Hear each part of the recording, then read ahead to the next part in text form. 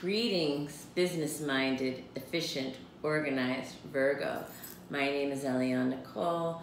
I'm an astrologer and tarot card reader, and now I'm going to get into the October 2019 forecast for Virgo. And I'm just going to do the tarot cards right now. But if you would like to know what's going on with the planets, definitely contact me to have a transit reading done. And in the meantime, you can watch the videos here for your sun, moon, and rising. And if you don't know your sun, moon, and rising, that's definitely something that I can tell you if we do a birth chart reading. My contact information is in the bio, and I love doing readings, so I would love to read for you. Now I'm going to flip over these cards, and then I will show them to you and explain them to you in greater detail. And for the month of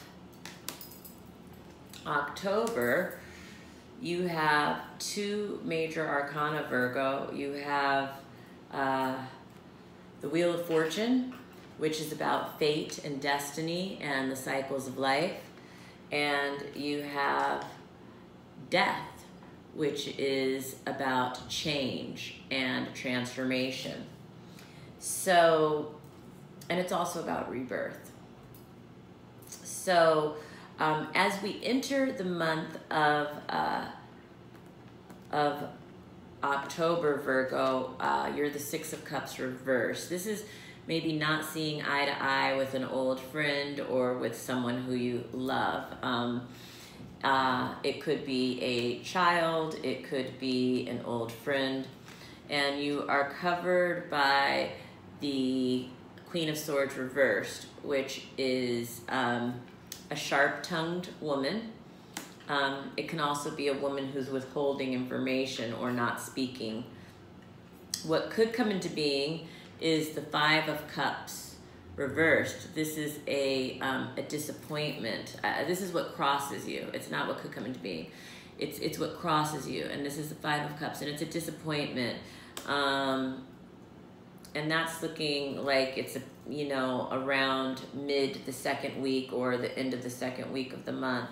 And the basis is the Three of Swords reversed. This looks like somebody is getting over heartache and pain, perhaps caused by loss or separation of some kind. What's leaving is the Knight of Swords reversed. So this is a man being conflicted in the month of September. It looks like that's passing. What could come into being is the Nine of Pentacles reversed. And that is about this could be feeling insecure, feeling scarcity or lacking of some kind. What will come into being is the Wheel of Fortune reversed. This is maybe feeling stuck, like things aren't moving forward around mid-month. It could be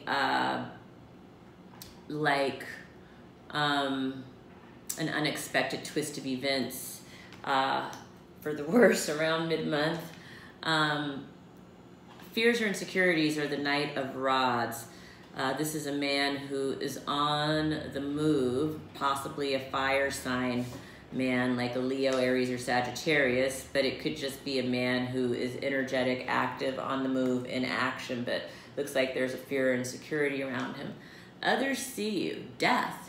So it looks like there's a big change. Others see you making a huge change this month, and death comes up for all different kinds of things for people when I read. Sometimes it's the death of a job, the death of a living situation, the death of a relationship, moving locations from one city to the next. I mean, death is just any big change in life. And the positive feelings are the Ace of Swords reversed. So it looks like you may have positive feelings about holding back an idea, a new idea at this time, not sharing it. And then the outcome is the Ace of Cups, which looks like at the end of the month, it's a rebirth. It's the birth of new love, new hope, peace. And that is the forecast for Virgo for the month of October. Thank you for joining me, Virgo. If you like this video, give me a like. If you didn't like it, give me a don't like, but I hope you liked it. Please subscribe to the channel if you have not already. Please share this with your other Virgo friends, and follow me on Instagram at astrology.tarot.eliannicole. And thank you for joining me, Virgo. Have a great October.